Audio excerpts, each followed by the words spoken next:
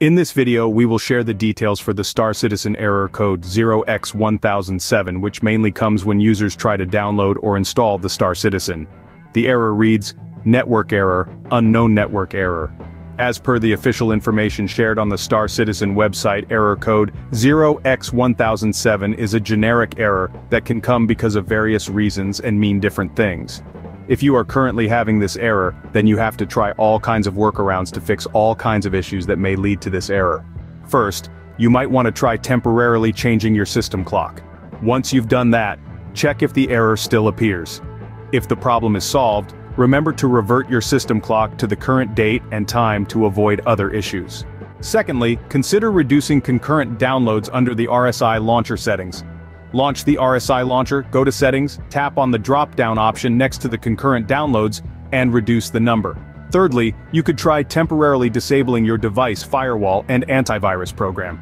If the error arises due to a conflict with these programs, disabling them might solve the problem. Fourth, some users on Reddit have suggested that connecting over a mobile hotspot bypasses the error.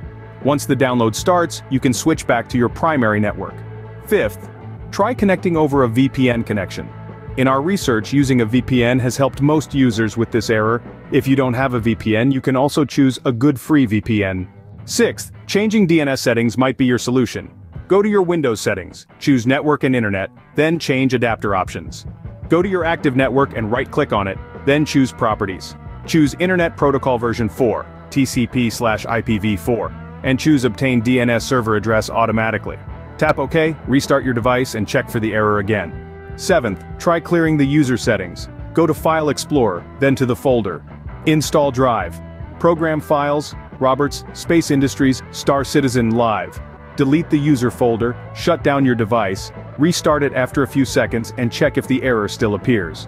Finally, if the error persists, there are other workarounds that you can try.